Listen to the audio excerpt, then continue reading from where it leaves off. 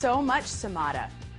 We know that more than 1 million kids play high school football every year, but less than 1/10 of 1% end up getting drafted in the NFL. And a former La Quinta High School standout wide receiver beat those incredible odds, was drafted by the Kansas City Chiefs, spent 6 years in professional football, and has now brought his experience and training expertise back to the Valley to train local athletes who also aspire to beat the odds. And he joins me this morning. Welcome, Jeff Webb. Now, Jeff, La Quinta High School CIF champ, San Diego State all-time leading receiver, All-American, went to the Kansas City Chiefs, did very well there, and now you're back to open your own training facility called 101 Athletics.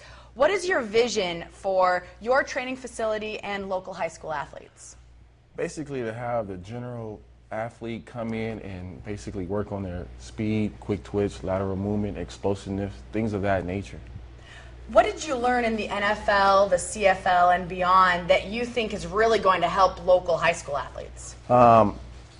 Investing in training was very expensive, and like my father said today, that he may have spent $10,000 on my training, but I got a full ride scholarship to San Diego State University for 130 grand, so it just didn't weigh out. It was just, yeah. Right, so the value of the investment was worth the value of the education getting paid for. No, definitely. And then, of course, playing in the NFL, I'm sure, reap benefits as well. Playing in the National Football League is obviously a benefit, and just experience that whole atmosphere, and I just want to give that to the community.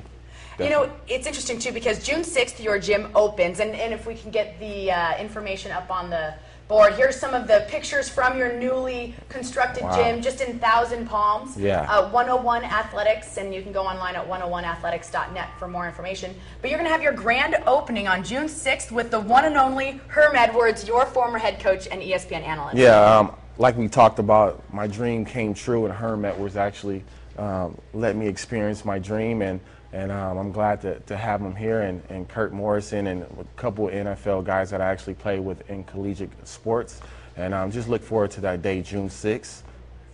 And June 6th is going to be a camp also for, we just saw the screen grab there, for youth. There'll be younger kids can participate in a football camp, and then high school kids participate in the football camp, and then, of course, your grand opening at 101athletics.net. At 6 p.m. At 6 p.m. Yes. Well, it's just an incredible story, and, of course, we'll have you on my radio show, Bueller's Day Off, because the story is just beginning to be told, and it's very exciting to see someone who beat all those odds come back and give back to the community. Thank you so much, Jeff. Thank you for having me. And that's it for sports, brought to you by Legal Docs, by me.